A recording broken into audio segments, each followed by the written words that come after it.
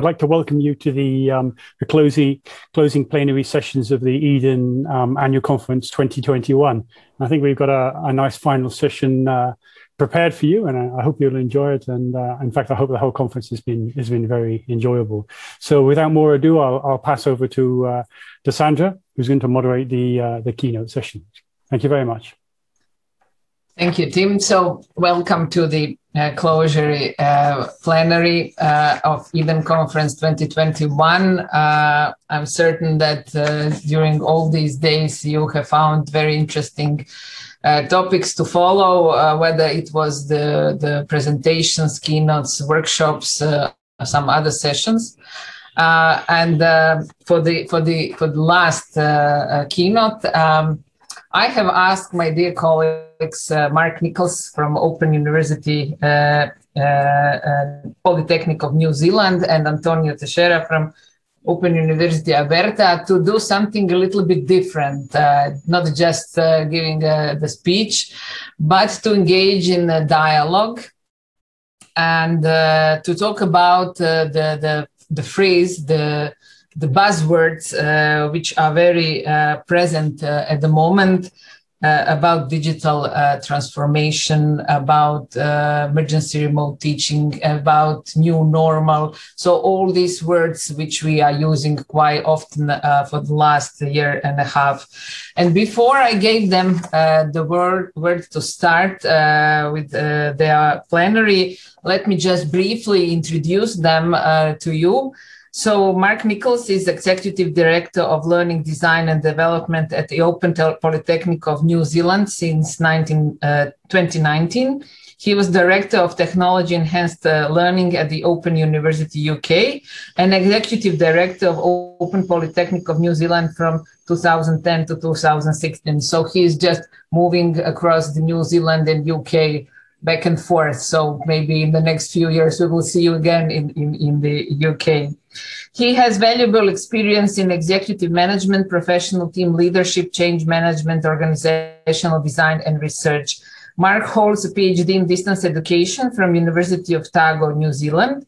He's author of more than 29 publications in e-pedagogy, and he has recently published the book Transforming Universities with Digital Distance Education, the Future of Formal Learning.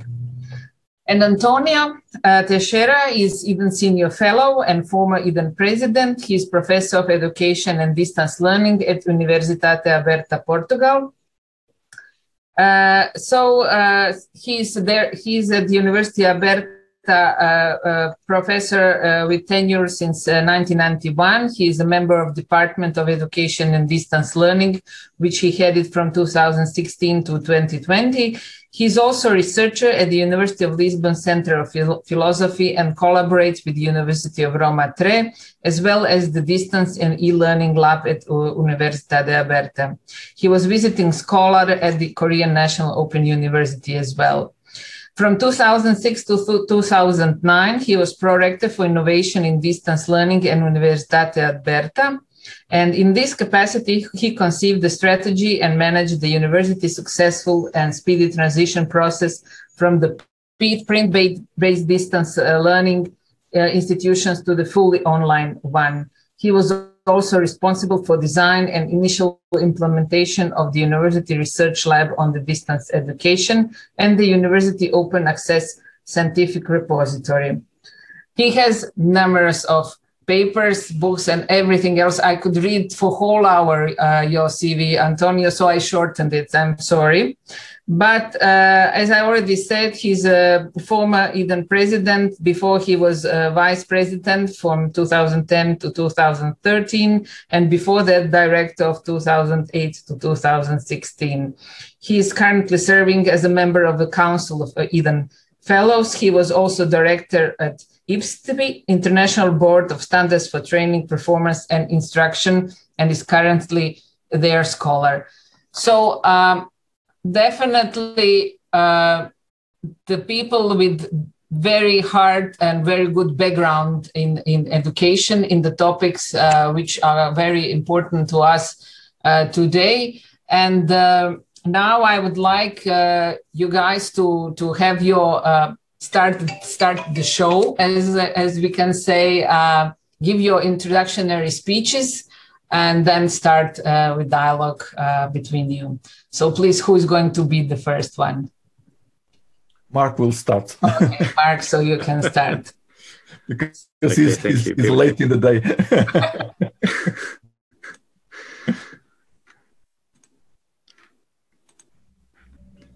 Yes, it's currently midnight here in New Zealand. Can I just confirm that people can see my slides? Yes, we can see your slides. Just before you start, I have to say all the questions you can for keynotes you can post in the chat. Definitely, I'm certain there will be a number of questions, but so that people know that they can ask them. So, Mark, please, floor is yours. Thank you, Sandra. Well, kia ora.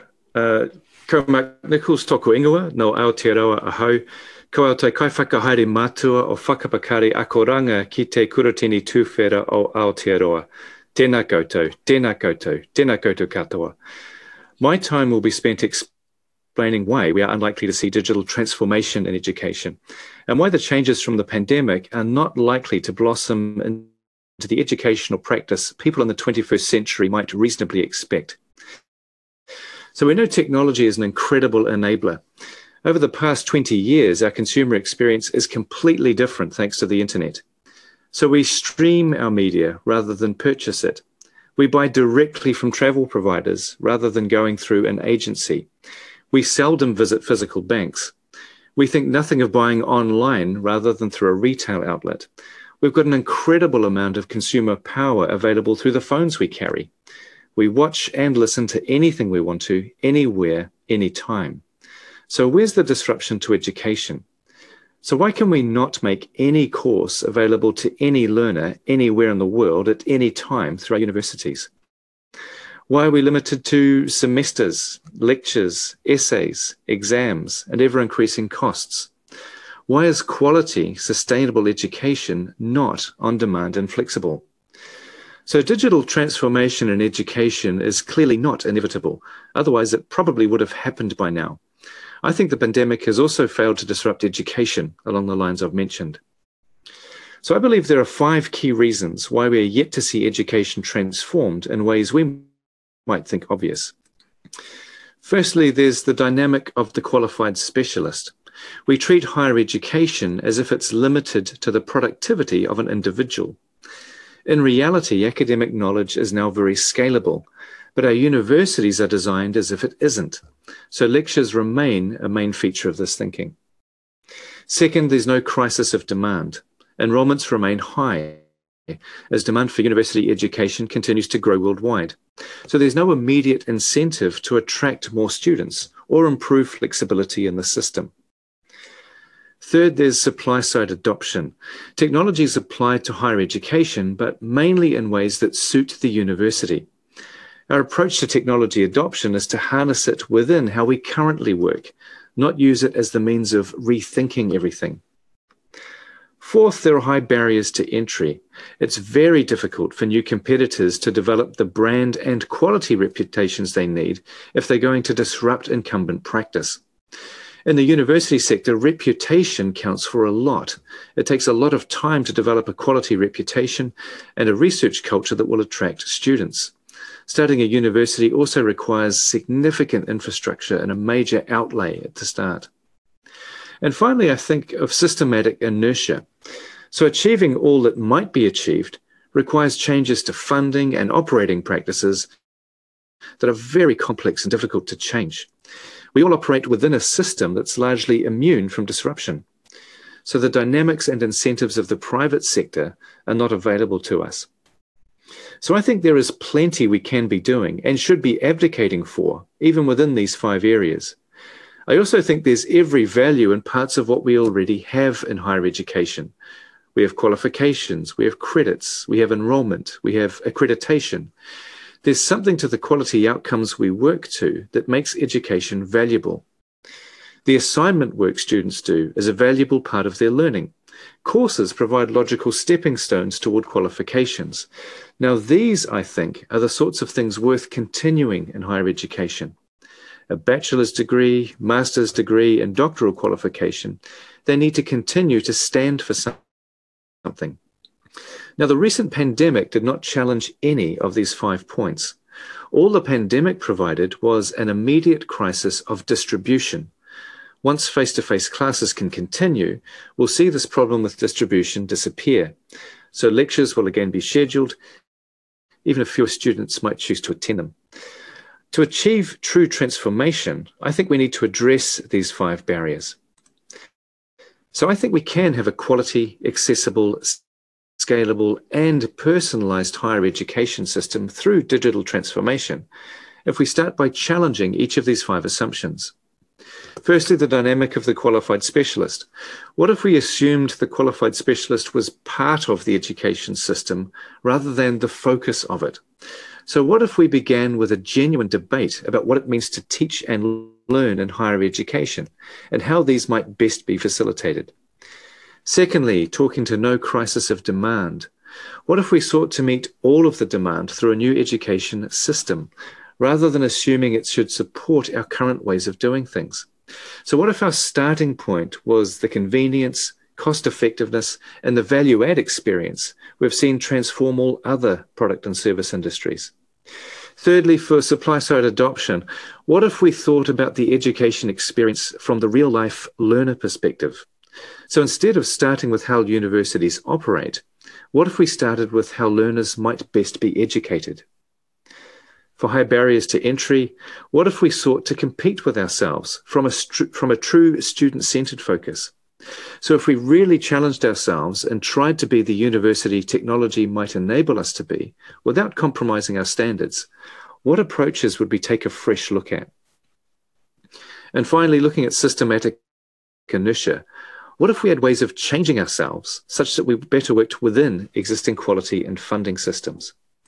Well, this last part I think I can help with.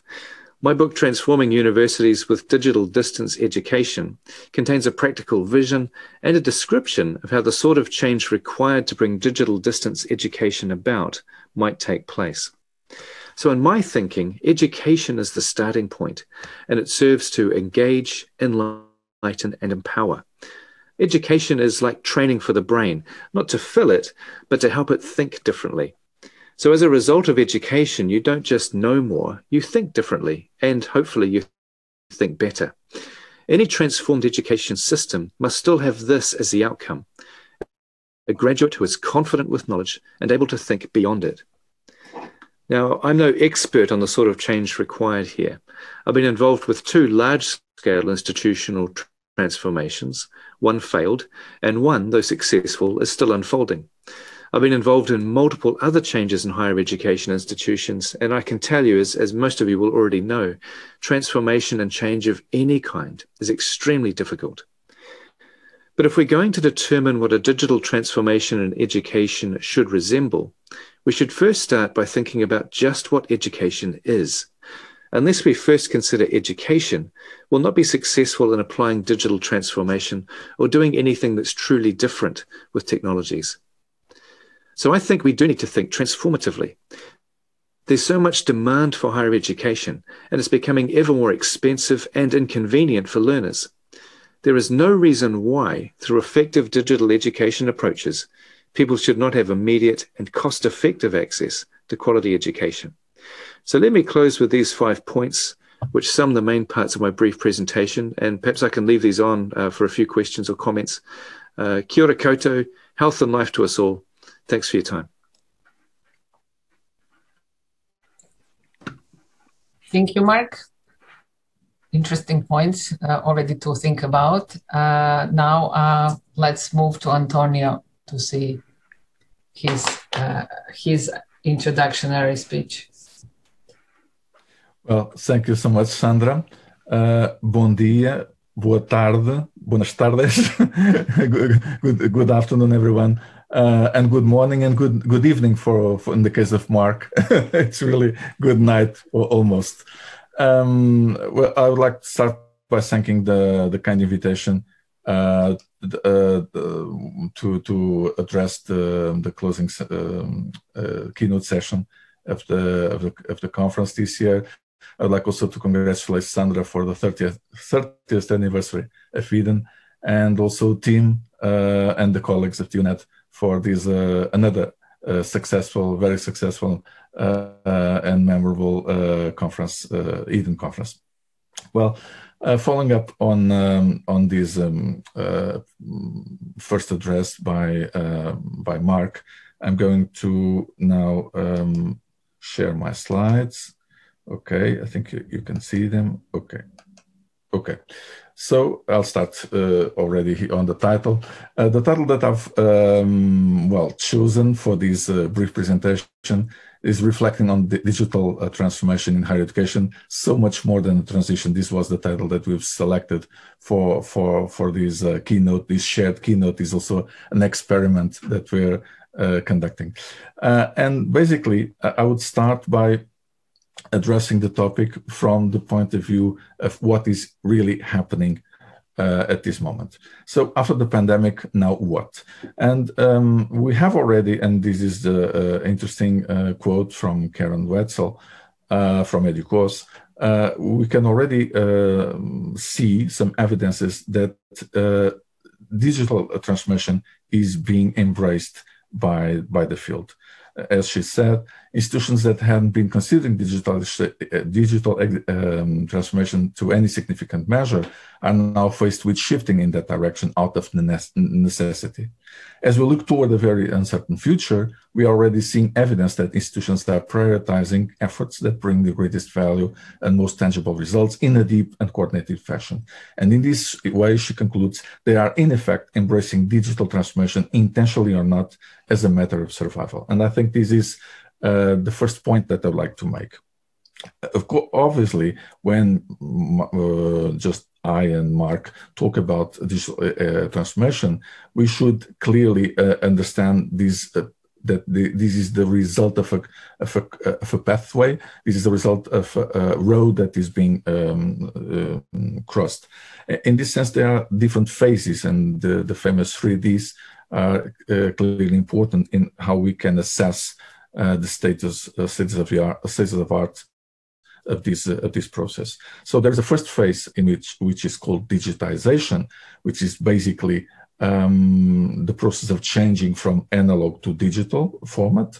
There is the process of digitalization, in which the processes are already re-engineered in a way, and then there is the digital transformation, in which there is not only an optimization, but there is a transformation of the operations, of how the directions are strategically taken, what is the value proposition, and so it's a more cultural approach. And so it is in this line that my point is that we are already starting a process of digital transformation in many higher education institutions across the world. So we can look at the field and already see that regarding the first phase, most higher education institutions are already digitized. From learning materials to administrative documents, everything is produced in digital format these days. Of course, there are still some variations according to region, but when talking about regions as Europe, this is more or less mainstream. Also, many of the manual and paper-based processes have been automated, and this has also been the result of this accelerated change due to the pandemic. In this sense, also, most higher education institutions have engaged in the process of digitalization, in the sense that they are using digital technologies and data not simply as a way of moving activities online, but also generating integrated digital environments where information is at the core. Of course, COVID-19 and the massive experience of emergency remote teaching and learning has expanded and accelerated dramatically this trend across the field, in my view.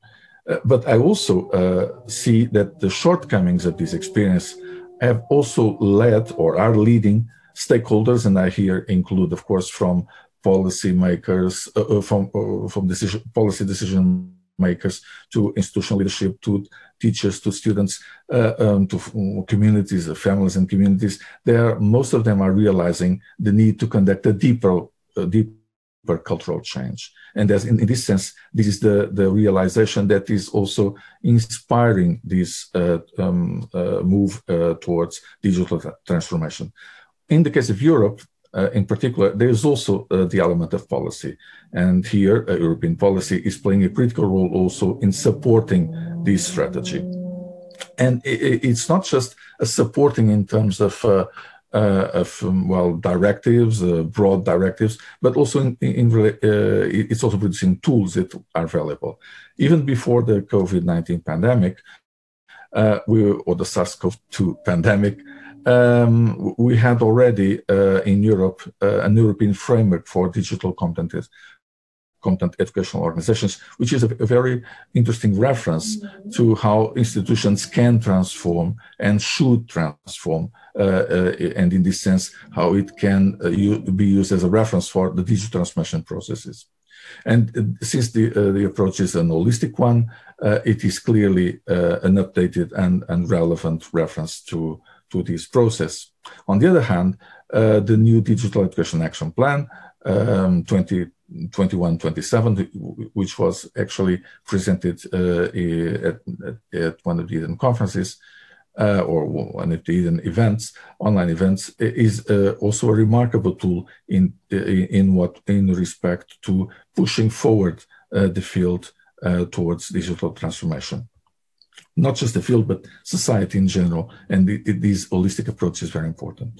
But how can we anticipate these digital futures of higher education institutions? Well, first of all, my first point would be that the digital futures of higher education institutions are not about building teaching machines in this sense, as in the past, but basically the purpose of digital transformation is not necessarily automating processes, but adding data intelligence to these processes and how they're managed.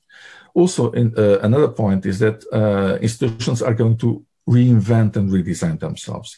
And this is a critical point for enabling digital transformation. They will unbundle and rebundle services. They will specialize in only certain of their current functions. They will share resources openly in collaborative networks. They will reorganize not only the way they operate, but also the way they work and their organizational culture. And in this sense as well, trying to rethink their mission values in a framework of exploring digital possibilities. Also, they will evolve to a hybrid format. And I think this is a very important aspect that we learned from the pandemic. It's not either fully online or face-to-face, this the old duality. It's not even a blended format, is, as we've seen in the pandemic, much more diverse, complex, and flexible learning scenarios in which all of the different possibilities are used to design very specific learning scenarios in this sense. So this hybrid format is much more complex, much more rich than a traditional blended approach as we've traditionally learned to apply it. Also, they will further enrich the living experience of learners. And the digital transformation is an enabler of this process. Students will have increased participation in designing, assessing their own learning experience, which themselves will also become more open, authentic, flexible, differentiated, and personalized. The institutions will also change the way they assess and certificate learning achievement. This is also a critical point, and I will not get into details, but basically we'll be moving from traditional diplomas to new open formats as micro-credentials and others. But at the same time, as teachers will continue to change their role, they will also remain a critical element for the sustainability and the quality of higher education institutions. I strongly believe that machines will interact with teachers and students. They will assume some of the current learning support tasks, but the pivotal element will remain the human element. Well, this is a good example of what is already happening in non-formal learning institutions as museums. These devices are used in a very interactive way, and people interact with the machines in a very simple way and very natural way, but this is not replacing the human element as we know. What can prevent us from getting there? Well, first of all, the lack of integrated policies and holistic institutional strategies. The lack of public investment on infrastructure and resources, as we've seen during the pandemic. Also, the possible forgetting that the decisive element is always the human. And so digital transformation has to have at the core also a move to open and digital scholarship, or building of these elements. Also, an increased divide between research and innovation and educational practices. There is a clear danger that this experience of emerging remote teaching and learning may lead to a disregard of what is research-based expertise. And this is a critical element that should be advocated by institutions as organizations as Eden. Also, another danger is the sole focus on technology or methodology as a drivers for digital transformation. If any, its ethics and safety should be also taken as co-drivers in this transformation, especially when we're talking about artificial intelligence and its introduction to teaching and learning processes. Also, another danger is the lack of openness and networking. This is clear. We are not alone, and we will not be alone in the future. If anything, we'll be ever more part of networks, and institutions, higher education institutions, will also dissolve in a way as part of these new smart cities knowledge ecosystems. And also, as Mark has pointed out, the importance of traditional and systematic inertia as a possible danger. Just to finalize, as Mark also mentioned, the case for digital open and distance education. Well, he made the case for digital distance education and also at open. Looking at this more fluid and also hybrid landscape, what is the role of specialized distance education institutions or specialized digital universities? Well, they are not obsolete, and I'm talking specifically about the traditional open universities, but they have to differentiate in this emerging new landscape. There's still a lack of higher education provision for groups at risk, as we've seen during the pandemic. Also, the pandemic has also proven the high level of inequity of digital higher education access and participation. This can only be addressed by specialized institutions as well, open universities. And in this sense, they should be also in the front run for response to rapidly developing social needs and complex societal challenges, as the pandemic proven us, challenges that require an urgent, flexible, personalized, as much as scalable approach. Finally, distance education, higher education institutions or specialized ones need to implement more innovative organizational models that are highly responsive to environmental change, and that's holistic and organic. And I believe that the final goal for digital transformation of higher education institutions will be also, or be very much to make them more responsive to change, to the environmental, the change in the environment, and also very much more adaptable to this change. And thank you very much. And I will now stop sharing and give back the word to you, Sandra. Thank you. Thank you for a very interesting and provoking introduction. And now I hope you can engage in conversation, or do you need me to facilitate? So please let me know.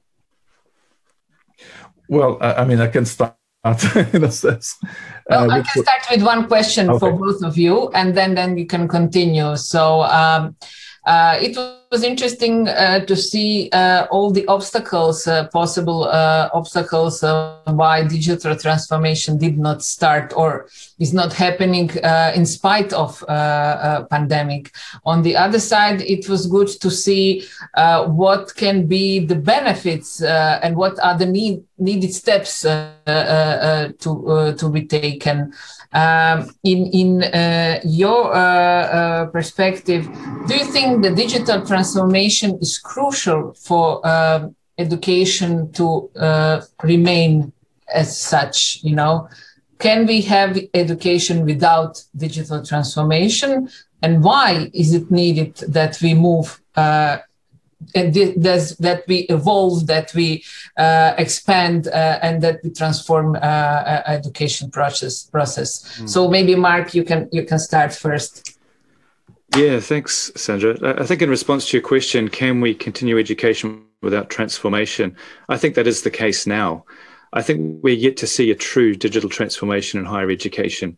When we consider how other parts of our lives have changed, how other industries, other sectors are completely different now compared to what they were 20 years ago, you don't see a similar shift having taken place in higher education. I think the reasons why we would do this, there's every possibility for us to improve the accessibility to education, the scalability of education, also the personalization of education through technology. And we're yet to really express how that might work in the higher education system. And some of it, I think, is because our universities and ways of working are just too ingrained. They're just too firmly entrenched. It's very difficult as an individual academic to be truly innovative in your practice because you might find yourself working against the university you're a part of. So there's some very complex issues here that restrict us from being truly transformative, from being truly disruptive, truly accessible for education for our learners. Well, picking up on Mark's point, I would diverge on possibly a more optimistic note. When I say that it is already happening, it's clear for me that two important factors must be taken into consideration. First of all, change takes time. And so you can change the technology, you can change methods quite easily and much rapidly, but changing people's minds, changing people's ways of judgment, their culture of work, of living, that takes much more time. And so transformation is only sustainable in the long term when you complete this third element as well. So that's why when we, even in a traditional setting, when we're talking about transforming an institution, we have to also establish different stages of transformation, which are connected or linked to the different layers of this transformation within the organization structure. In this sense, I think that we are already seeing some elements of this change, but of course, not all the change is happening, and it's happening at the same time. And so my perspective is not entirely different from Mark's. What I see here is a differentiated process, a more complex one, and Mark is looking at a broader perspective regarding the total completion of this change process. I would also add that sometimes change does not happen because of a reason, a very straightforward reason. Sometimes it happens because everyone is changing around you, and you have to adapt as well. And in that perspective, I would also restrain from comparing directly, as Mark is doing, the education sector with other sectors that were subject to digital transformation, because it's a different environment. If you look at higher education institutions in particular, there have been studies from from many sociologists that have proven that the more stable, more conservative institutions in our society are universities. And I'm not saying this in a bad way. They are conceived to be stable. And that is why they are so conservative in this sense. So changing universities is not as easy as changing a business. And I do not see universities as typically a business. There is also business involved, but they are not typically a business. And so in that sense, I would also say that the pandemic was a driver. I agree with Mark that mostly what was at stake was distribution. But on the other hand, there was such a high impact experience of change in the way people actually practiced education, teaching and learning, that this has generated also some kind of internal reaction that is leading many people, many of these actors, to start questioning their own practice. So, and as we know from educational theory, this is a stepping stone for transformation, to have people reflecting on their practice and starting to see, I could do this differently. This could work better. This makes more sense. But in order to have a clear glimpse of that impact, we also need time. It doesn't happen overnight. People need time to think. And that is the time that we haven't awarded them still. But even so, I see, of course, I mean, most of this data is very much empirical. We haven't reflected a lot.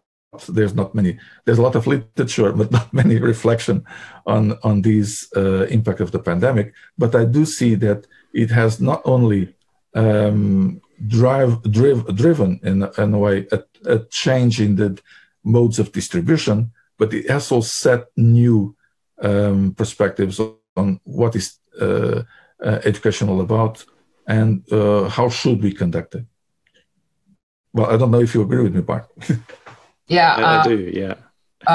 We have really good questions in the chat. So maybe to take away from you, I will start with the one which was asked by Alfredo at the beginning, about teacher preparedness for teaching in this way. But also to think about, you can remember that we had the teacher-centered model of teaching and learning. And we said, okay, we do not want this model anymore. We now want to shift to students. We want student-centered model and everything is about student. But in the end, now we are concluding that without teachers, there's no good education and that teachers need to be prepared. They have to be innovative, as you, Mark, already said. We want actually to be them the superheroes, who has all the possible skills and competencies to provide our students for the future. So what do you think? Why did we not prepare our teachers for new ways of teaching? So why do they lack some skills and competencies needed to have? Well, I'll start. Okay, Antonio, you start. Initially, Alfredo's question was initially directed at me, and yes. I'll give the floor to Mark then. Well, I have been talking for so long about this point that possibly I just didn't award it now the importance that it has. Of course, teachers, we have been putting students at center, and this is all right. I mean, it's still all right. But of course, teachers, as it has been proven during the pandemic, have a critical role. Still have a critical role. Someone in the chat talked about the importance of resilience. Well, if any, teachers have proven the importance of resilience and how it is fundamental to the sustainability of the education process and the education systems as well. However, we should look at this from two perspectives. First of all, about digital competencies. There's a need, and the EU New Action Plan is very rightly identifying this need. We need to reinforce digital, not just only digital capacity, but the level of digital competencies of our population. We now have a digital citizenship that has to be, in this sense, which people have to be educated for. And so this is not just a problem of teachers, it's a problem of society. Our students are not digital competent as well. This is something that has been clear during the pandemic. So we need to train teachers. I mean, first of all, we need to educate teachers in developing their digital competencies, clearly, but also regarding teacher training, which was more clearly the point that Alfredo wanted to make. I think that what this crisis has also proven is the inadequacy of the teacher models, the teacher training models that have been used. They are completely obsolete if they are not putting teachers in an authentic context. So most of the teachers have been trained, the ones that have received this training, have been trained in face-to-face contexts. They were not prepared to interact in an online environment. They were not even prepared to use digital tools because they never used them in a proficient way. And besides that, they were not also aware of simple things as the importance of silence in online communication, the impact of lurkers, things that for us are so obvious. For most of our colleagues, it were not, because they were never experienced such a process. They didn't have the experience of being first online learners before being online teachers, and without that, it doesn't work. So I would respond to Alfredo, saying that I fully agree on the critical importance of teacher training, but on using a new model, a new approach that is digitally based. And in this sense, I would also, share here something that is a concern of mine and have been shared also in other forums, which is teacher training as a whole needs to change. And digital teacher training should be at the mainstream of that, of every teacher training program. So we should be training teachers for an hybrid environment, and that implies preparing them to work in a fully online mode, or a blended mode, or technology enhanced mode, whatever. But the digital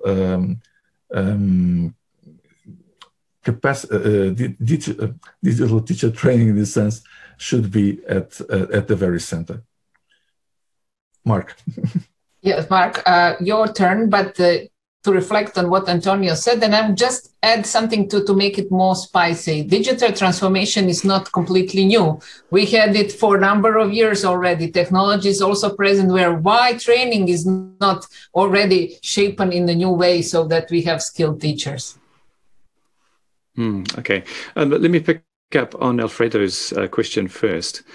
I don't think we do prepare teachers well for online education or for transformation, but I think we need to be clear as to what we mean by transformation. It's one thing to prepare teachers to take what they already do and facilitate it online using the likes of Zoom or something like that. It's another thing, again, to rethink the education system and teachers' preparedness for that. Just to give you an example, at Open Polytechnic, we are moving towards what we call 365, which will enable any student to start any course at any time and also work flexibly at their own pace. Now, that's a real transformation in my view, a much bigger transformation than taking what you currently do in a classroom and facilitating it through Zoom. Now, there's a whole lot of context around that transformation at Open Polytechnic, which I don't have time to go into. But I think one thing we could do to prepare teachers for a transformed world is to encourage them to start thinking about their role as part of a team. I'm yet to meet a teacher who's a very good learning designer, a very good researcher, and also a very good authority in their own subject area. I think as we consider transformation and how university education might change, we need to think more about the ecosystem of teaching and the teacher's role in that ecosystem. So I think that's where I would take the question of preparation for teachers. I think it needs to be more than just extending what they do into the online space. I think we need to rethink entirely what it means to educate online, to transform our education systems, so that we can be really student-centered. Any course, any time should not be outrageous for us to think about. Other parts of how the world operates already happen that way. And it's very possible to maintain the quality of education that we currently enjoy under 365 environments. So my thinking is a lot more than how we can take what we currently do and digitally transform it. I'm thinking there's much more that's possible that we don't get near because we tend to be constrained by how universities currently operate. I also agree too that teachers have the key for transformation. I think they're a very important part of what a transformation might look like. But teachers work within an educational system. And I think that system needs to be transformed before we see any real gain in how education operates digitally. Well, Sandra, if I may just add something, that is why it is so important, in my view, to reconnect research with practice. And this is possibly one of the biggest dangers that the emergency remote teaching and learning experience has. May have. It's to generate this idea that you just experiment and see what happens. No, it doesn't happen that way.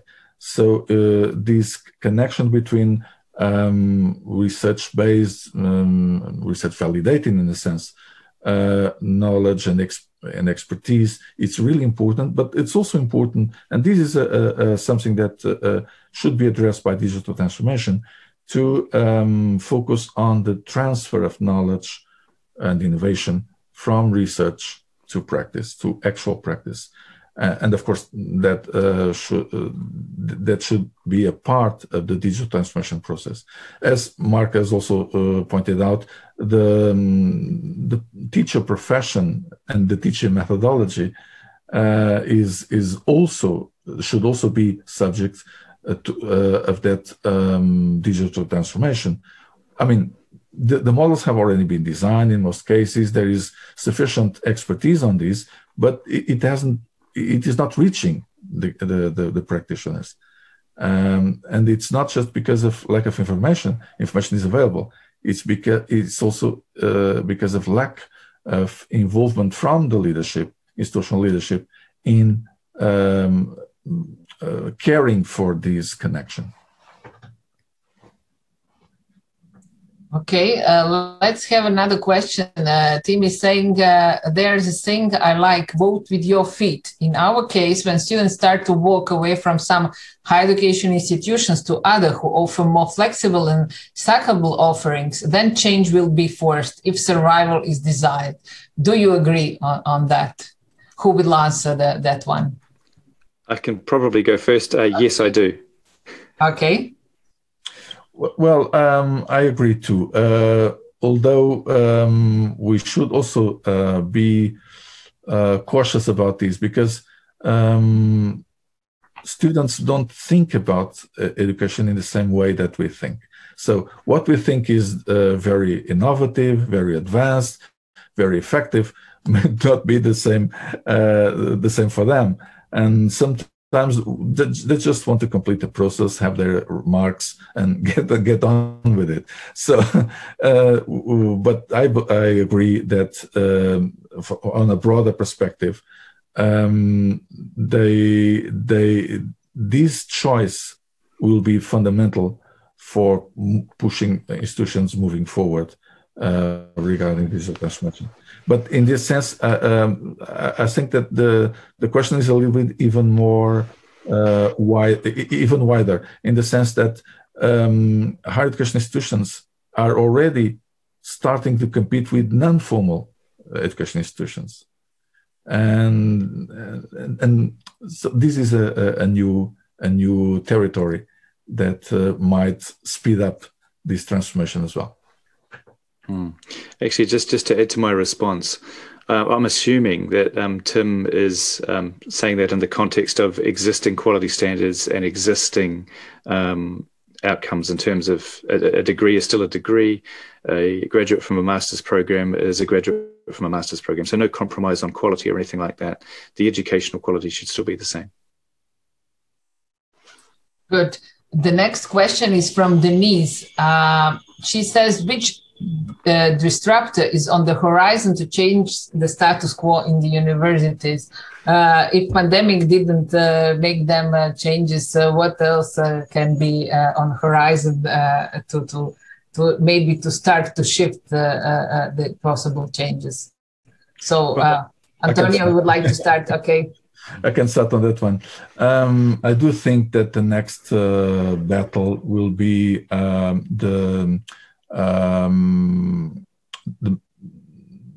in this sense, the dissemination of the use of artificial intelligence in education, and especially in higher education.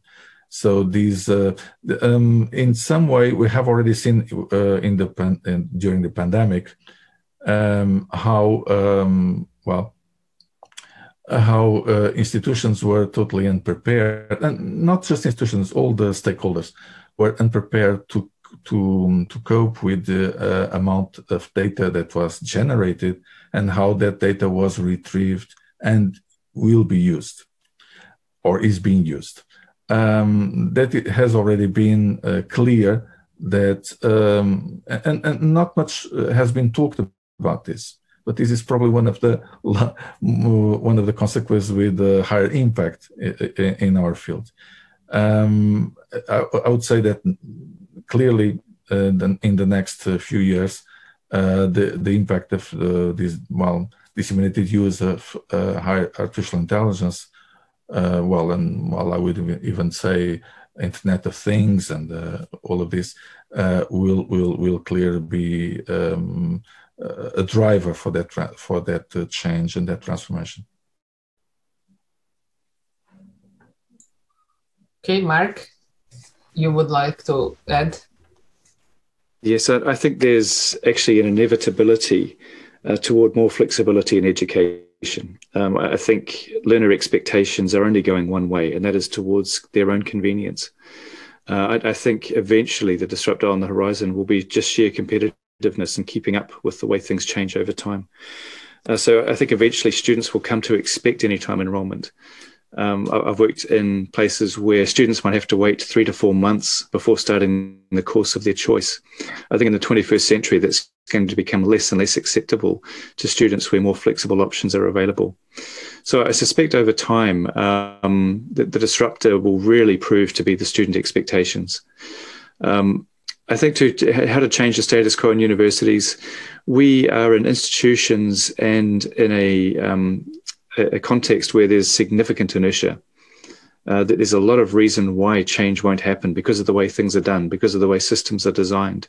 In New Zealand, for example, students are funded based on 120 credits worth of learning in a year. There's no reason why that should still be a constraint, but the system is such that students are only funded for 120 credits worth of tuition. So it means that in New Zealand, at least, education is incentivized almost to have a semesterized approach to provision. Now, there's that sort of inertia, I think, that we all work within that will make change transformation difficult. But the disruptor will eventually be student expectation. Well, Sandra, if I just may add something that I was reflecting upon, I was just seeing some of the contributions in the chat. Mark, a while ago, talked about what was his definition of education, the importance of getting back to basics and see what is education all about. For me, at the very foundation of the idea of education and the tradition of education is building one's autonomy. Autonomy is at the center of every notion of education. And what these new technologies that we're talking about, digital technology that we're talking about, enhance is this possibility of improving that autonomy building process. And I think that the pandemic has also accelerated that trend. And so in that sense, I think that people are much more aware of the importance of their educational process being closer to their authentic context and actually be effective to build their own autonomy, more effective in building their own autonomy. And so in that sense, it might be also an important driver, this notion, which is, it's not, usually not addressed in this kind of keynotes and all of this, but this is probably at the center. And digital transformation is also pushing us to reflect again on the foundations of education, on the basics of the process, and what is actually the value proposition, if you want to use a more kind of a different language, a different terminology. So this might also be important. Okay. I'll take the next question. Looking at the digital transformation in education on a global level, definitely we see differences in what's going in Europe, in New Zealand, in America, in India. So in your perspective, why there are some such diversities that some countries are quite ahead and some are still lagging behind? And does the digital transformation of education is an isolated process within the institution, or the impact of the environment and the culture is very important in that process? So who would like to go first? I can perhaps make some brief comments.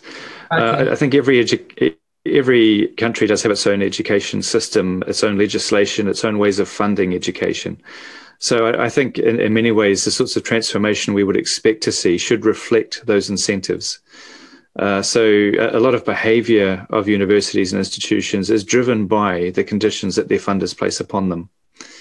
So again, my constant message is, are those systems, are those mechanisms in place, are those incentives the right ones in order to encourage us to be transformative in our thinking and practice? And I think in many cases, the answer is probably no, that the systems and funding processes tend to reinforce the current ways of doing things. So I think that'd be my response. Sorry, Sandra, not much more to add there. Okay, Antonio? Well, there are a lot of differences, but there are also similarities, and we have seen them during the pandemic. If you look at how, for instance, national governments conducted during the pandemic, there are much more similarities than differences. And why? Because they were confronted at the same time with more or less a similar challenge for which they were not prepared. And so they clearly started learning from each other. And this is something that has happened at governmental level, at teacher level, all the other levels in the education sector. Even families. I mean, we had parents registering for webinars on how you teach online and things like that, which is really remarkable. A lot of very important, interesting new things happened during the pandemic and because of the pandemic, that will reflect positively in how the education sector will evolve. But you address the problem of differences. I think that in Europe, there's a clear difference, which is the role of the European Commission. Sometimes it might be a kind of a break to change. Some other times it will be a driver for that change. Well, I'm talking about positive change in a sense, because change can also be negative. I mean, we can change for worse. There's also that possibility. And change is not always positive, even if in the end the process is a good one. So there are always problems. There are also constraints. There are also difficulties. There are also risks. Well, it's not all just a kind of a Cinderella story. Anyway, the European Commission clearly plays a very important role in also assuring that, at least in Europe, most of the national government, how they act, also the national regulations, legislations and regulations, these frameworks that Mark was talking about, funding schemes and all of these are very similar in a sense, are much compatible. And this generates also a larger amount of exchange of experience and also shared inspiration in a sense. There are the regions in which it doesn't happen in the same way. For example, just a good example, in Latin America, the difference between national governments is much more clear than in Europe. They have very different approaches. Also, reality is much more different and diverse than in Europe. This is an example. We could use other regions of the world as well. So change and these transformation processes will not happen at the same time. They will not happen at the same pace. They will not happen with the same conditions. But as we've seen during the pandemic, everyone will start doing something, not exactly the same, with the same resources, following the same solutions, but they will be sharing a similar route in a sense, or the same route in a sense. So this is also something that we have to take into consideration. This transformation of higher education, namely this digital transformation, may have different models, different facets, according to each region. Mark also pointed out something which, for me, it's very important, which is funding. I mean, in order to change, you need funding. I mean, it facilitates change. It's not an absolute need. You can change even if you're not funded for it. I'm talking about institutional change, but it's much easier and much more quicker to do it with the right funding. And so it involves also national and regional authorities, institutional leadership, the actors in the field, and the practitioners in this sense. So everyone should be, in a way, articulated in their action, integrated in the same strategic move. But there's bound to be change. And I'll give you an example. I mean, for us in Europe, internet access is very much based on the cable infrastructure. In regions as Africa, is based on mobile infrastructure. But it's the same. However, the way it is organized and should be, in a way, driven is different. This is the kind of differences that we should also take into consideration. Actually, if I could just add one more thing. Yes. So it's very remiss of me to not mention in New Zealand the current reform of vocational education. So the Minister of Education has launched a fresh look at the vocational education sector in New Zealand, and legislation is being changed. So we are having to transform as a sector. There are currently 16 polytechnics in New Zealand. As of the 1st of January 2023, there will be one. So there's a lot of transformative possibility there, which is actually very genuine. We do need to rethink how vocational education is offered in New Zealand. And it is leading to some very innovative thinking and, I think, too, some innovative practice as the whole system changes and is redesigned. But Sandra, if I may, there's also another important thing that we should take into consideration. This digital transformation of education institutions will speed up their internationalization. And what happens is that your institution will be operating in different regions, which are ruled by different regulations, different funding frameworks, and all of this. So this is the scenario for institutions is also changing, and in this sense, it's becoming more complex and multiplied in this sense, by different approaches and frameworks. Okay, we are over an hour now. We have to start. It has passed so quickly. I have numerous questions in my head, and I'm certain the participants as well. But the last question to summarize in the end would be: is technology effectively changing education or not? But from the perspective of the researchers we have been collecting over a year and a half, which have been significant number of research, So how would these researchers, as you have, certainly you have been following the research before, but they were much more technically oriented than pedagogically oriented regarding the implementation of technologies. So do we have with these research results now good ideas and good knowledge to implement that technology is more effectively change education than before, or if technology didn't change education at all? What would be your point there? So, if I can go first, I think my point would be there is a lot of research on education. There's a lot of research on technology. There's a lot of research on technology enhanced education. I think the missing element is really a critique of the systems in which we operate as universities and as educators, because I think that's really where the inertia for change, the inertia for transformation really rests. So I don't think there's been enough work critiquing the systems in which we operate. So I'm not sure if the research has actually been adequately done yet.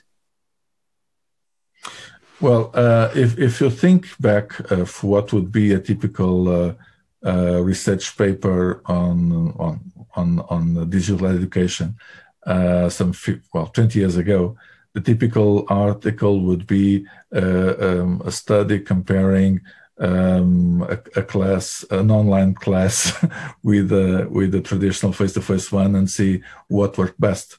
This was a typical article back then. Nobody's doing it. Or, I mean, very few people were doing it before the pandemic. And because of the pandemic, this sort of a first approach was reinitiated once again. But the learning curve has been quite dramatic in this sense. And I think that we had a tremendous, massive learning experience in the field, and that has reflected on research as well. For 6 months, 1 year, we had a tremendous amount of new research conducted by new researchers in the field as well on how technology was being used in education because of the pandemic or due to the pandemic context. Now we are starting to see that output transforming as well into a more qualitative approach. What works best? What has been the lessons learned? What could be improved? Well, this sort of questioning. But the pandemic has done that, has had that consequence. It widened dramatically the number of practitioners, but it is also widening the number of researchers on our topics, which means that this research sometimes, at first, looks a little bit as old in the sense that, well, they're trying to reinvent the wheel. They do not have, in a way, the right knowledge regarding tradition, the legacy of the field. And so they are, well, starting as if we're just initiating it now. But we should also be looking at what are the new topics that have been addressed, what are the new innovations that have been also identified, and what is the new contributions that are being received as well. And if we look at it closer, this production is rather rich. There's a lot of important and valuable things. And what we can conclude as well is that the amount of research is much higher now than it was 2 years ago. And from that increase in quantity, it's bound to happen also an increase in quality. And so a higher number of researchers, a wider number of a wider community of research in this sense is also bound to produce scaling up in the quality and the impact of the research in our field. And I think this is very important for us to be looking at. It will bring also change to open distance and digital learning in this sense. learning field will empower the field, will also increase the quality of what is being done, and this is something that is critical. I mean, the widening of the practice has, of course, decreased the quality level, but now it will come back again. But it will come back to, well, probably the similar quality levels that they had already in the field of practice, but with an increased outreach and an increased field as well. I think this is very significant, and it's a very good consequence of the crisis, the pandemic crisis. Nevertheless, I think we all also should be paying attention to some changes that will necessarily occur. I think, for instance, one of the things that probably will affect, the theory is the fact that now the use of synchronous communication and video, for instance, of video conferencing, will probably be higher in the future than before. We have to look at it more carefully. We have to also try to rebalance that with new importance given to asynchronous communication and the ways in which we can rebuild these possibility for reflection, deeper learning, that would, in a way, improve the quality of this experience. But to sum up, I'm positive about this. I'm optimistic. I'm not a fool, so I know that there are dangers, of course. But if looking back at what happened in just over 1.5 years, I think that the impact has been tremendous. We're still recovering from it. We still don't know exactly what happened. We don't have a perfect picture of what this represented to our field, but we can already see, we have already evidences that it changed it dramatically, but as a driving for quantity and quality in this sense. Sorry, thank you. I know that Tim will be angry with me, but I have just one small question, Tim. Can I have 2 more minutes, please?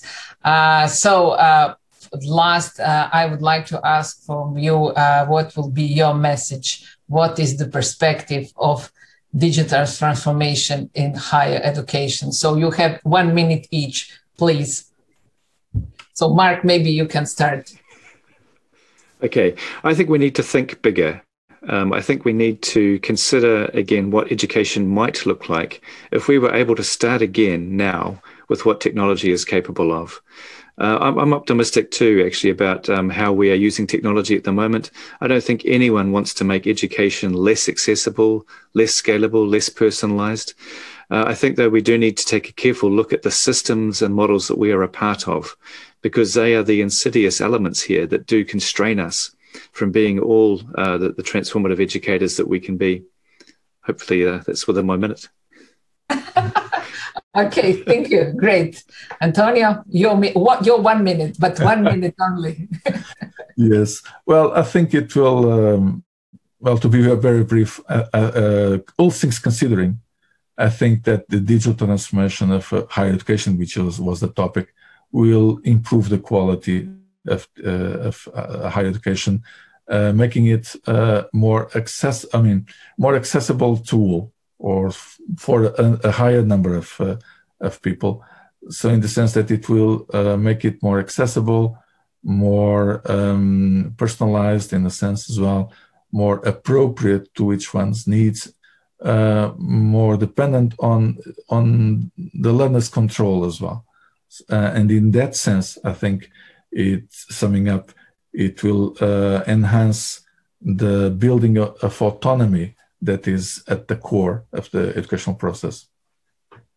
Thank you. Thank you, Mark. Thank you, Antonio. Very interesting discussion, very thought-provoking insights and things to think about over what we can do ourselves to make things better. Thank you again for being the keynotes in this Eden session. Over to you, Tim. So please, now you can take your time. I'll step out. Thank you very much, Sandra, and thank you, Antonio. Mark, I think you've really left us with a wonderfully constructive and high end of the conference. Thank you very much. Okay, so I'm going to now pass over to our conference rapporteurs. Covadonga Rodrigo, the chair of the Digital Inclusion Lab at UNED in Spain, and Mark Brown, the director of the National Institute for Digital Learning at DCU in Ireland. And please make yourself comfortable, because I suspect that Mark might have a filibuster prepared for us. Okay, so I have to admit that at first I was a bit overwhelmed with the great responsibility of this mission.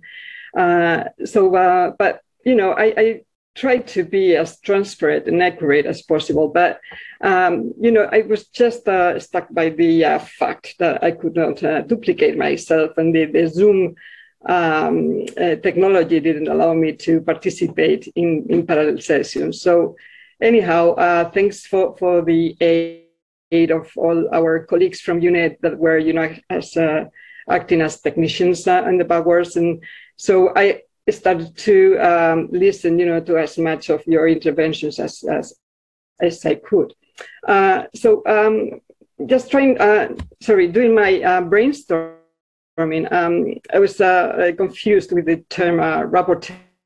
So I started to do some self-paced online training, like voice imitation, and I started to play with the Google Translator and the different accents, you know, the French accent for the rapporteur and the English version. So, okay, Tim, I think that the French one is much more fashion and nicer. So I will take that.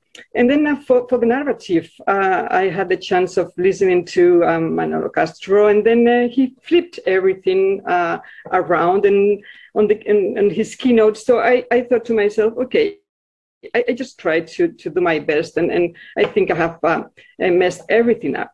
So starting from today's opening session, Ulf, I was there too with you with my espresso.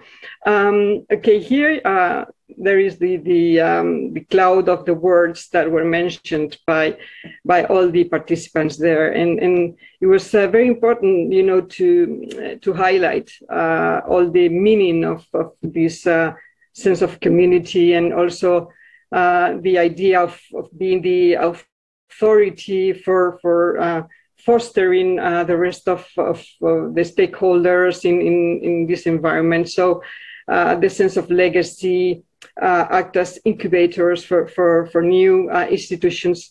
So it was very important. And, you know, I think even though it was this morning, so I think it was the first idea that I wanted to share with you, all this opportunity knocks that we listened from this morning. So thinking on the ideas that were brought from different people,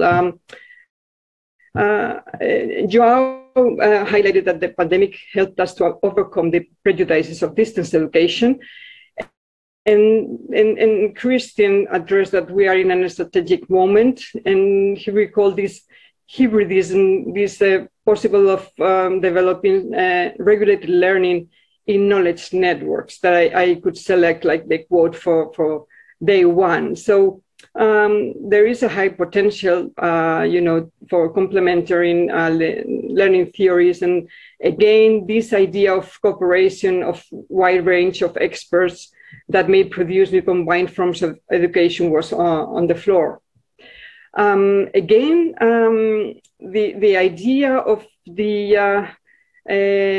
how these new means or ways, like we've heard about blended before. Now, as Antonio mentioned, we are moving into hybrid and all other kinds of mixtures. So diversity, equity, and inclusion were, you know, very key points in our work. So if we develop it well online hybrid education could be much more inclusive, and we could address all these three main points. And there is also an important issue on democratization, and the openness and inclusion features for the future are based on the transformative power of open data, as Branka mentioned.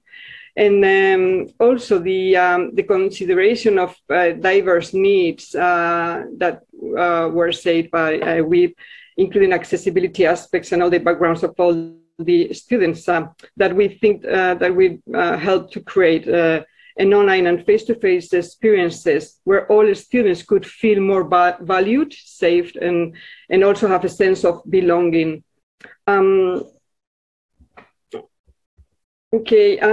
Today we also get a deep look on this digital media literacy and the problems, the teachers' workload and how they feel. It's true that it's quite different, the view from the teachers and the view from the students. So we are very perfectionist, and I'm sure that we try to do our best, but not always the context that help us to do that. So it could be an important workload for the teacher with a negative impact also on cognitive overload, or the sense of the quality of the learning and teaching, and also the very limited methods that could be applied. So I liked the Elena's idea of that she reminded us the tools of our era, the digital tools, how we should all be digitalized.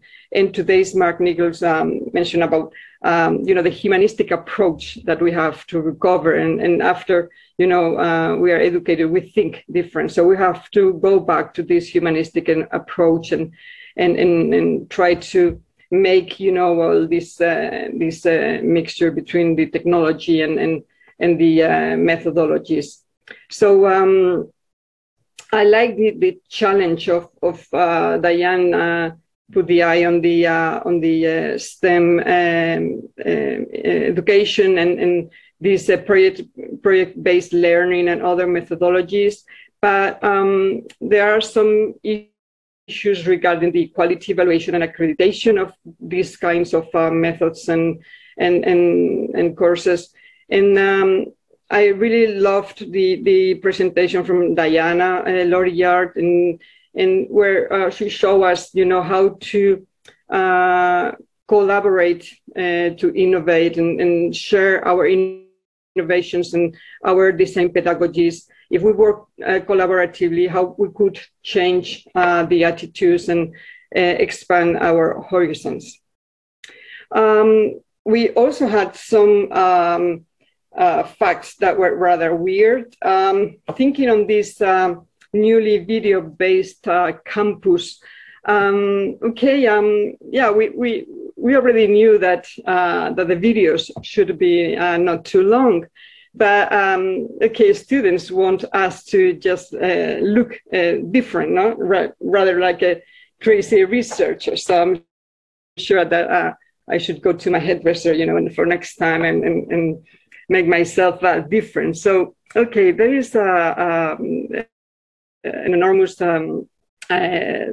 place here, for many things to do. The role of this self-directed learning is also there, and there were also some facts, that struck me, like the way the women or men, how we watch the videos or how we read the texts, and the neuroscientific approaches, for explaining all that. So as today Benoit Donet said, not all the students want to do this self-directed learning, and some of them, they just follow, task and learning, with task delivery in a very with a very strict agenda.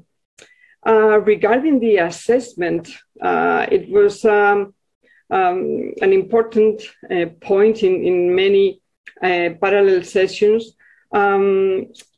It ought to be among one of the most challenging parts of the online education.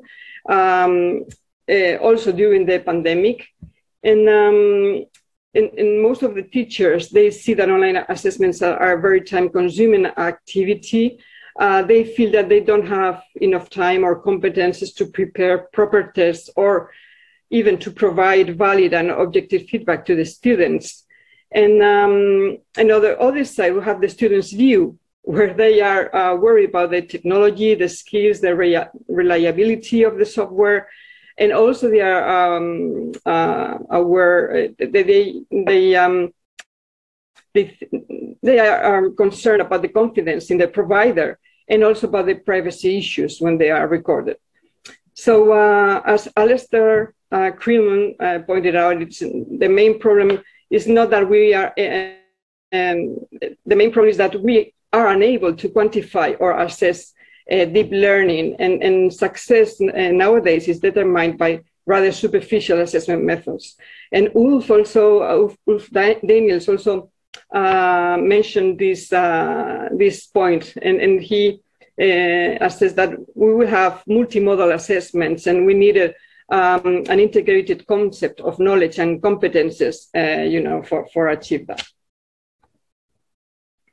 And regarding the data, for sure, the privacy is critical. It is not seen in the same sense in all over the world. In Europe, we have this GDPR regulation that is on top of us. So we have to think on this privacy by design or ethics by design tools. And there is a lot of concern about some other challenges from the integration of artificial intelligence-based tools, such as the biases that could appear in within the algorithms. So it's a critical issue. And Mohammad Khalid pointed out that that data is available like never before. So we might have a lot of data to develop more precise learning analytics, and help also not only the academics but also the decision makers. So I like this quote for day 2, like predictable analytics can bring people with the same objectives together. I think that the institutions that we are together in this conference here, we have the data. We have the data from previous to the pandemic situation. So we are the best ones to build analytics on that and set up some strategies for other stakeholders. So I loved when Christian reminded us this Chinese proverb where the winds of change blow, some build walls while others build windmills. So I thought we should build the windmills, and education is moving with or without us. And we have to put the eye on the sustainable development goals and also the evidences for quality. And then just finishing, I guess that there are I see a lot of great future for the education marketplace. There are a lot of professions for the teacher education. I loved when Manolo Castro issued that teachers are the bus drivers of the education, and then Sandra remarked, okay, but the robots are the content drivers, but the teachers are the drivers of the robots. So I see that there could be other professionals coming in, like regulators or supervisors for the proctoring exams, and there is a lot of work for policymakers. There is a need for coordinators of the learning designer teams and developers really focused on the privacy by design methods. We might need some ethics evaluators or some extra new technicians for developing engaging resources and multimedia and podcasters and so on. And we might need some conductors for the new standards for lab at home, and might also need some blockchain miners for education credentials. And I'm sure that I will apply for a digital twin for next Eden's rapporteur next year. So when you think that we have listened to everything, that we have learned everything, here comes Francesc Pedro and talks us about the yogurt's dilemma. So when thinking about the duration and synchronicity of the current degree programs, there is a need of, to use more agile innovation methods and the consumption rate, and we should stop with the traditional ideas. And as it was mentioned this morning by Irina, today's world requires continuous education, lifelong, starting from the very first day of our lives. So to finish, I just make a screen capture of today's stories that were posted in our breakfast. So I loved the quote for today is Antonio's, and as it said, it's fun being a member of Eden. So thanks a lot for listening to me, and I hope you the best. I wish you the best and hope to see you next year on this Eden's family. Thank you very much, Kova. That was very interesting, very entertaining, and full of information. Mark? Well, that's a hard act to follow, to be honest. I'll do my best and to complement what we've heard. I'm going to start off just reflecting for a minute that it is 30 years. 1991 was when Eden was formed. Alan gave us an interesting history lesson this morning, very early. And I'm calling these some reflections because it's impossible to get an overview of the entire conference. But what I will say is it's been easier to dab in and out of sessions virtually than it would be if I was doing this physically. So that's one advantage. I want to begin by saying that 1991 is known as being a year that changed the world. And it's the year that Freddie Mercury died of AIDS. And I think, haven't we come a long way in a more inclusive society, at least in many parts of the world? And one would like to think that education has contributed to that. That didn't happen by chance. So an anchoring point to begin with. But 1991 was significant because in Europe, that was the period where there were major changes, regional, structural, political, geopolitical changes, and I won't linger on those. Many of you lived through that period. But perhaps even more important, some could argue with the benefit of hindsight, is 1991 is the year that the web was open to the public. I can't imagine what it was like when I was working in a university in 1991 anymore, to the extent with which the web has changed. Maybe I could say transformed, depends how we define transformed, but how in 30 years that technology has had such an impact on our lives, both in our personal lives, but our professional lives. I think in almost every single walk of certainly developed societies. And then 2021, I think, might be known in the future as another one of those years that changed the world. Maybe it's 2020, but more positively, this is the year where we are getting on top of the pandemic. And I have the needle there. Apologies for people who are not taped to needles, but balancing, viewing all of the presentations that I could, I also had to slip away for my own jab. And I was hoping that I didn't have any issues as a consequence. So that's a framing point of reference. And what I'm going to do is talk you through my journey through the conference very quickly. And this is going to be the quickest slideshow you've probably seen in history. So we began with obviously two introductions. One here, privileged to have the Spanish Secretary for Education, previous rector for the university, the host university. So setting the scene with the context around COVID and changes around higher education.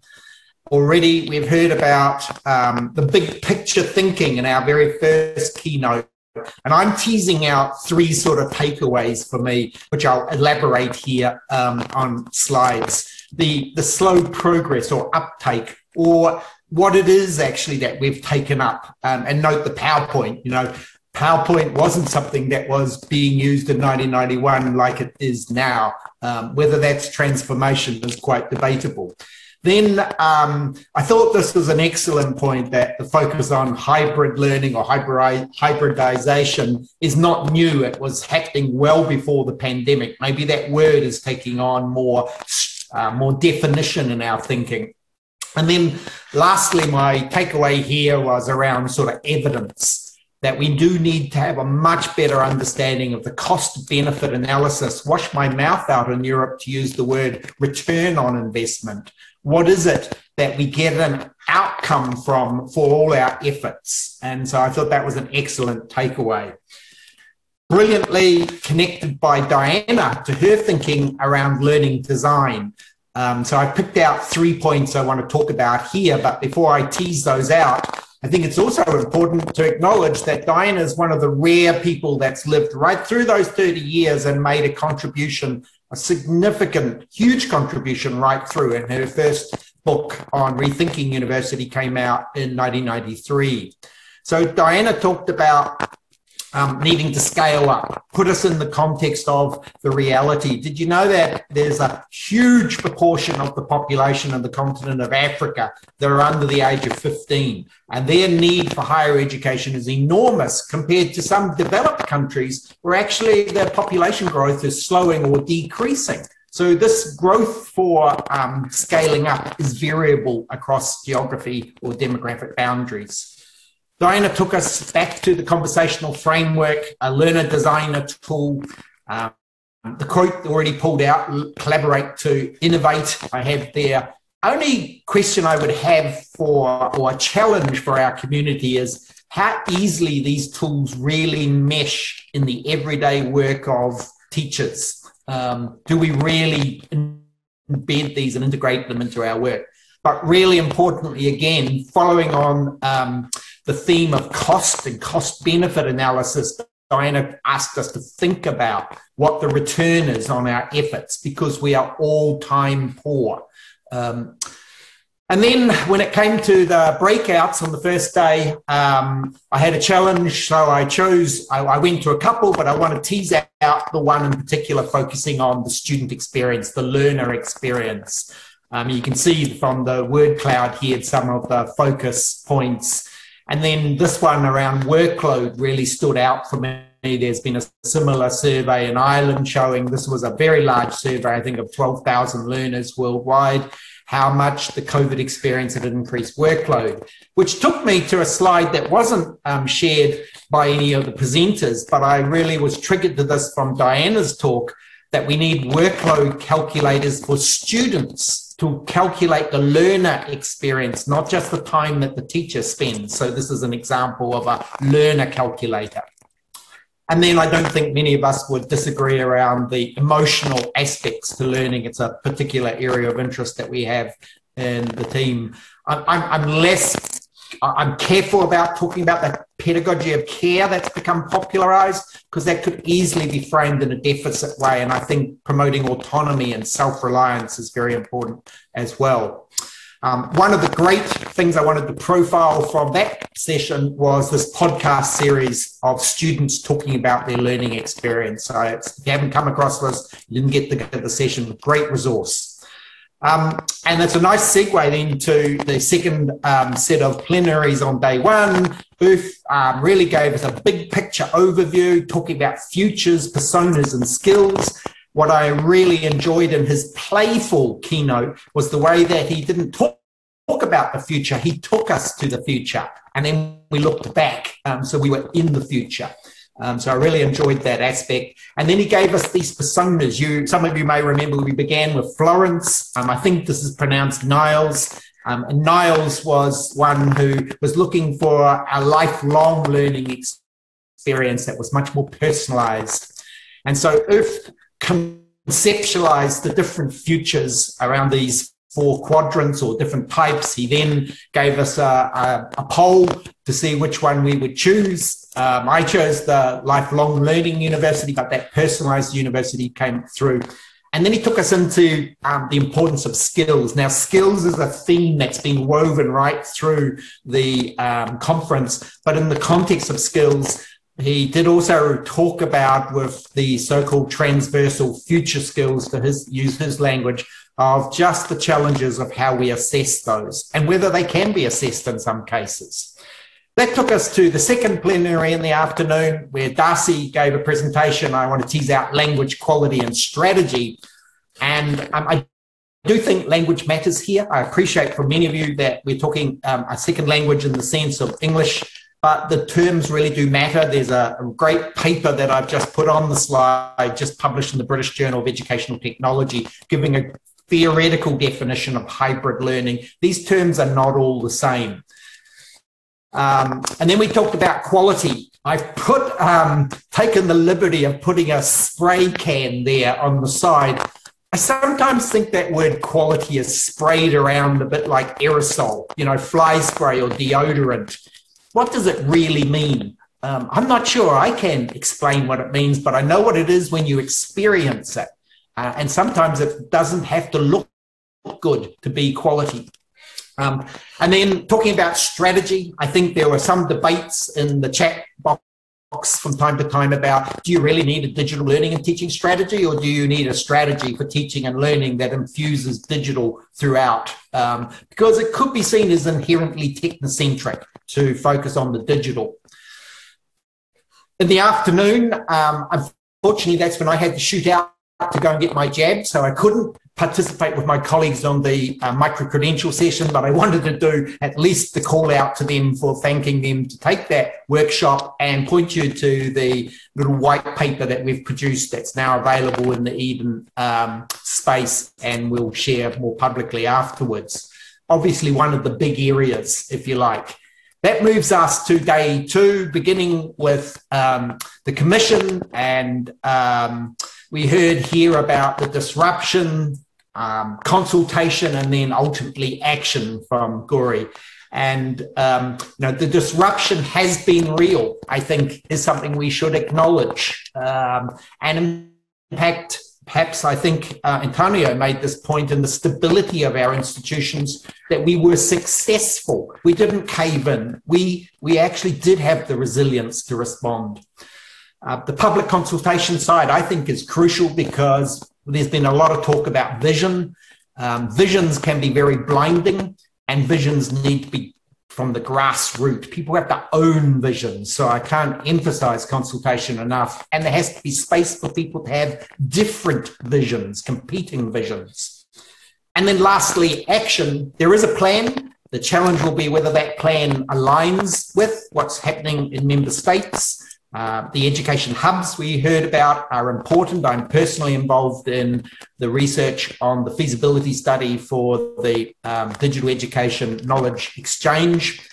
So I think we've got some exciting opportunities, and there is a plan, but the plan only goes so far. Moving on to the next keynote.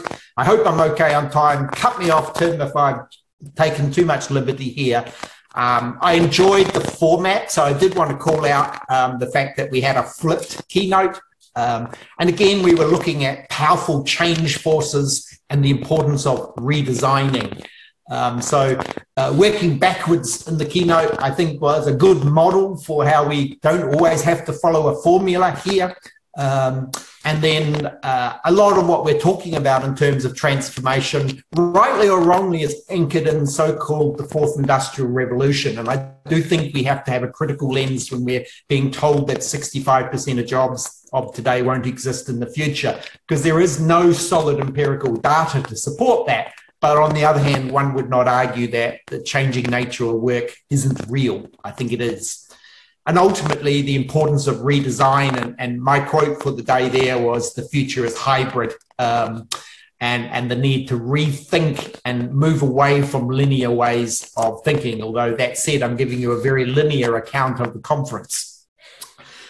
Moving to the afternoon sessions, again, it was a challenge to what I could dabble with. I was actually chairing the C1 session. I had a paper in the D1 session that a colleague was presenting. So I tried to dabble, and in the E4 digital education system, Oof and others were doing a workshop on a project that we're involved in. A big call out for my colleague Orna and her colleagues from our institute for this free online book. It's actually being launched, I think, next Tuesday. If you haven't come across this, hopefully Orna can put the link in the chat box. And then I did manage to get a little bit into the workshop on competencies. This is obviously a big theme. And I thought it was interesting about the emphasis on thinking about where are the gaps. What is it that we haven't thought around? And I put in there, taken the sort of the liberty to put a quote from a piece I wrote last year about that if we want more creative, innovative and imaginative learners, ultimately those are the qualities we need to foster in our teachers. And I don't always see those qualities implicit or explicit in these competence frameworks.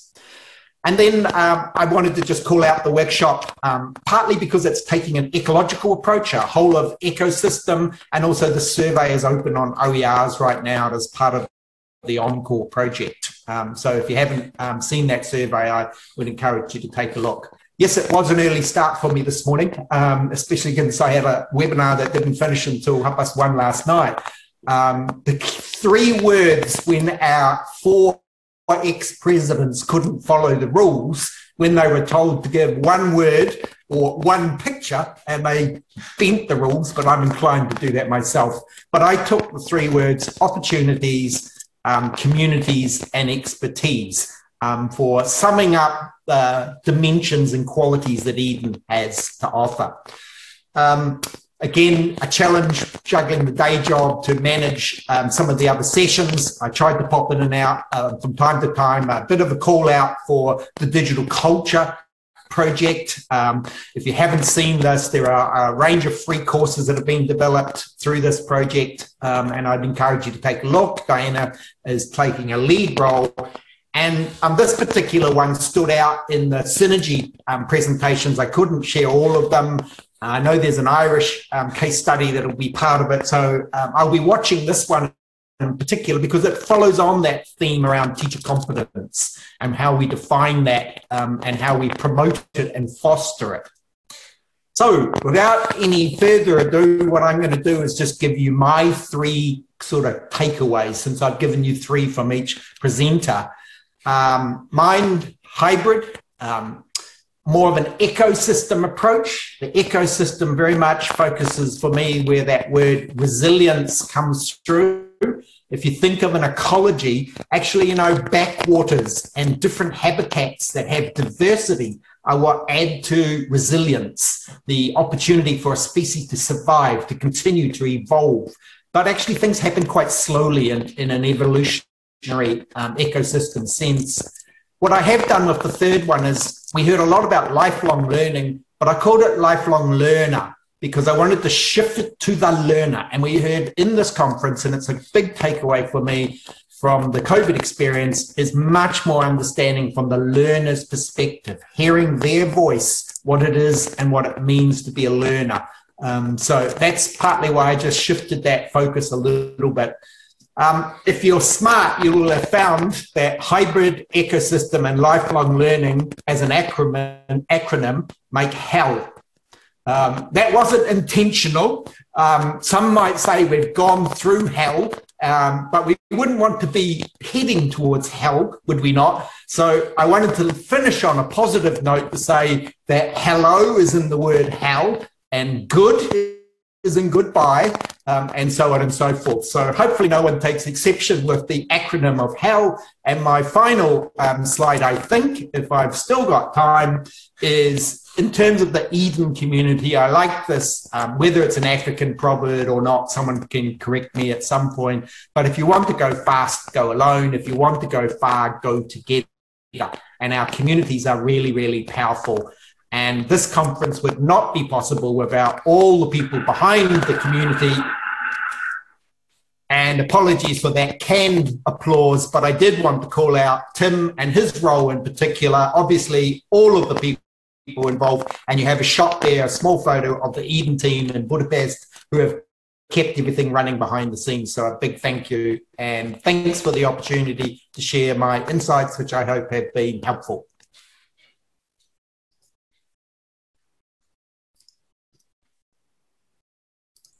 Tim, you have to unmute the mic. Thank you. I had done so, but it had suddenly become muted again. No, I was just saying, literally in this case, not metaphorically, that I was speechless. I think you've done an amazing job, and I really think you've done a fantastic job, and it really shows the amount of time and effort you put into this process. Thank you very much indeed. It really was very good, and I think it reflects what's been a really interesting and fulfilling conference. And just before I pass over to Sandra for the final farewell and closing words, I'd also like to make some my personal thanks here. I mean, firstly, to all of you for actually being here and having participated so much in the conference, to all of our speakers in all the different kinds of sessions, for everyone involved in the PhD symposium, the scientific program committee members for the paper reviews, and also the supporters, moderators, etc. Tuli, Murikvenath, and the awards panel. Specific thanks for the technical support from UNED. You guys have been there all hours of the day and the night, and thank you very much indeed. To our two conference rapporteurs, Cora and Mark, and especially to my conference coordinator, Beatriz Serrano. I don't think she slept at all over the last few days, and I hope you're not going to pass me too big a bill for therapy after this conference is over.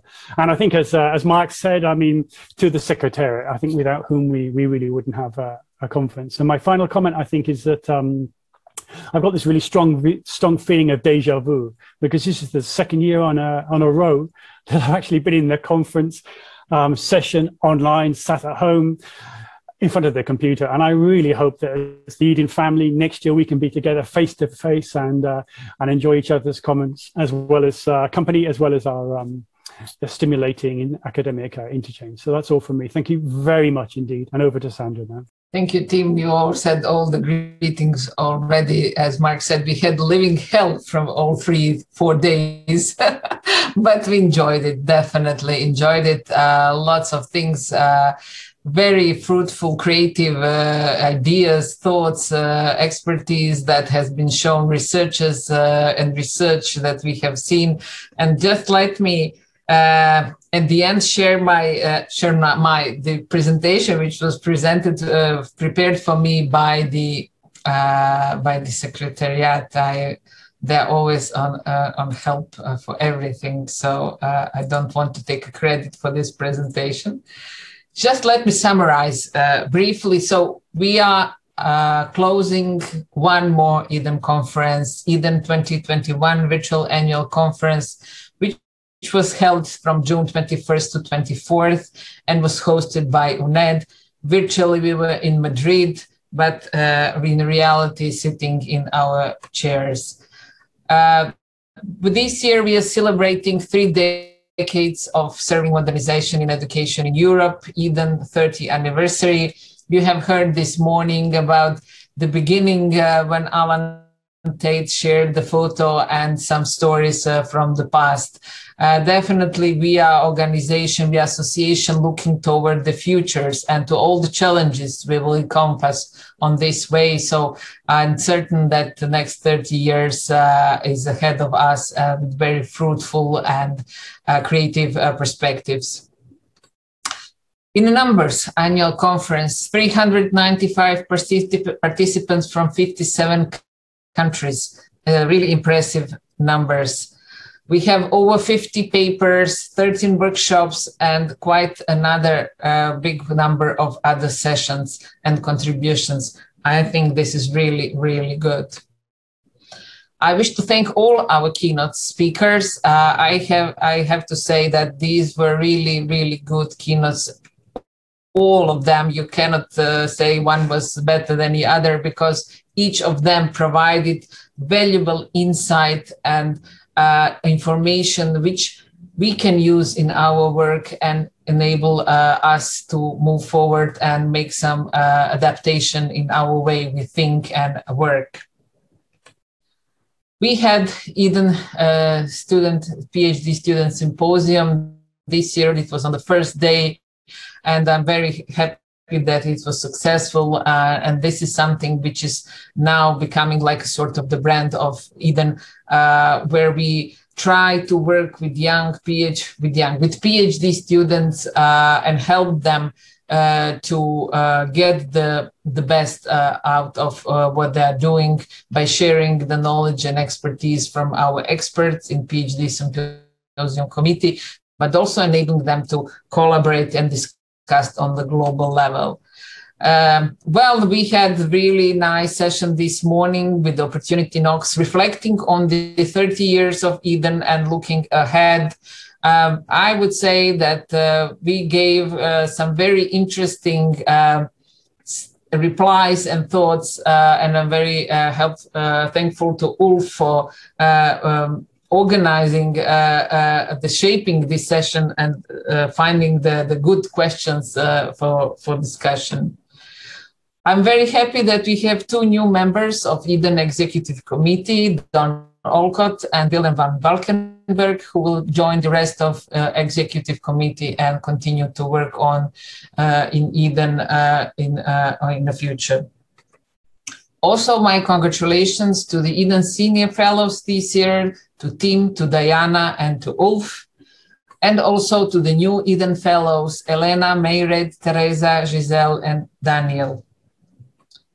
We have this year two rewards for best research paper. One is coming from Croatia, and I'm always have to say I'm so happy that my colleagues from Croatia are challenging on a European and a global level with their research as well, and one from United States. We gave the Young Scholar Grant this year to the colleagues, to the Young Scholars team from Turkey. And we also have the Young Scholar Best Paper Award, again, to the, okay, just, there are three grants from the Young Scholar, from Turkey, from Greece, and from Germany, but the Young Scholar Best Paper Award went to the Turkey team. And I wish to thank my dear colleague Tim for surviving all the preparations and conference. And I know that it was sleepless nights and very hard work. So now, Tim, you know how it is. Yes, indeed. Well, I'm really grateful for your all support and preparation, and for thinking about everything. We exchange number of messages via email or WhatsApp, but I'm certain that everyone will say that organization was on a high level, and definitely a great thanks to the Ricardo Mairal, rector of UNED, who agreed that UNED is the host this year of the Eden conference. Definitely. My big thank to Beatriz, who made this really great virtual tour of Madrid, enabled us to have the glimpse of Madrid and to feel like that we are there as well.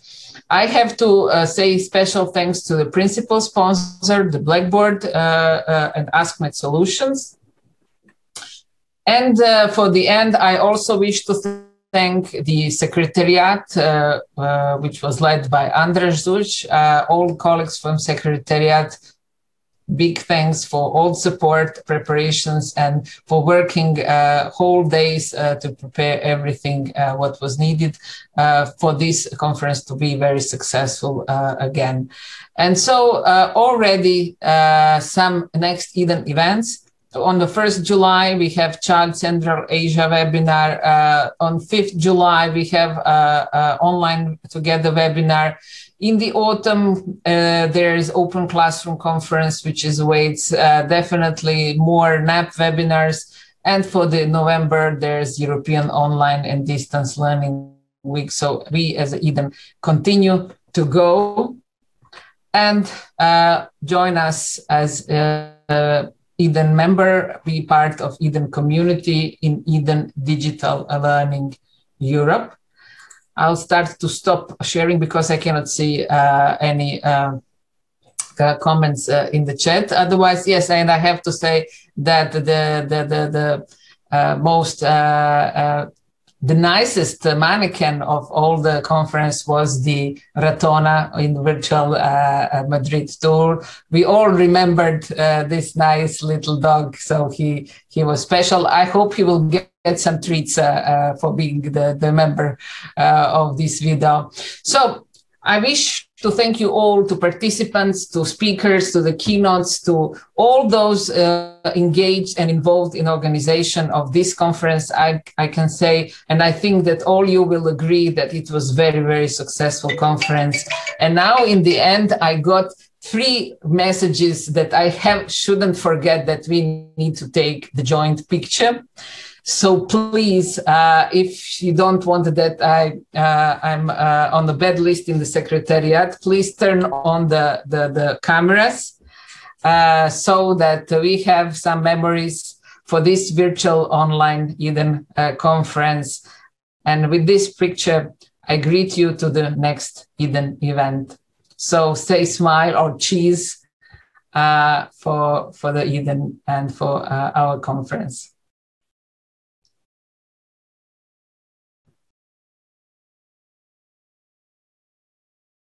Okay, I hope we managed to do it. I'm very happy that with smiles we are finishing this conference, and let the smile stay on the face, on your face in the next days. So see you. Goodbye. Bye. Bye.